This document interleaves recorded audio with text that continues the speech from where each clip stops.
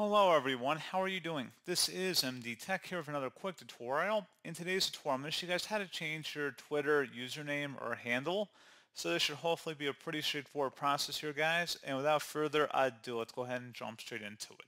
So all you have to do is select the More button on the far left side and select Settings and Privacy. On the right side, underneath your account, you want to select Account Information. Underneath username at the top, go ahead and left click on that. And then at this point you can change your username, and then once you're done you would select save, and that's all you have to do, assuming that the username hasn't already been taken.